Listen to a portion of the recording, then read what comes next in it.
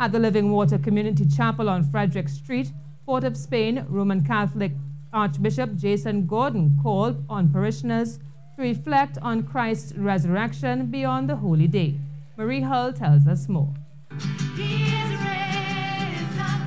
He is risen. Come on, celebrate the resurrection of our Lord. Some say Easter Sunday reflects the power of a Christian's core belief that Jesus Christ rose from the dead following crucifixion.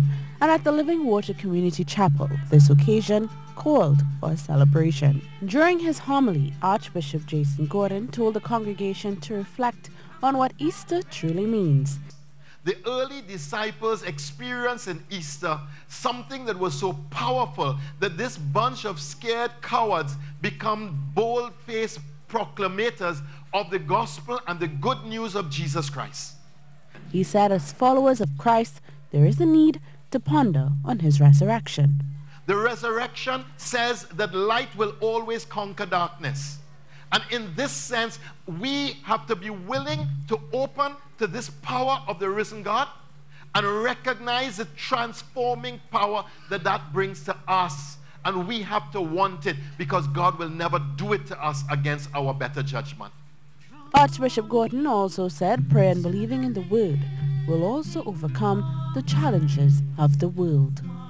The escalation in violence that we have experienced, all the discord in the society with so many people pulling one way or another, the whole way in which we seem to be unraveling morally in our society, the destruction of the family, our children who are prone now to violence and to acts that are so crazy.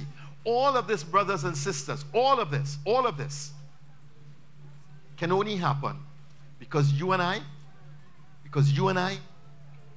treat the resurrection as a thing, an event, or something past. Marie Hall, C News.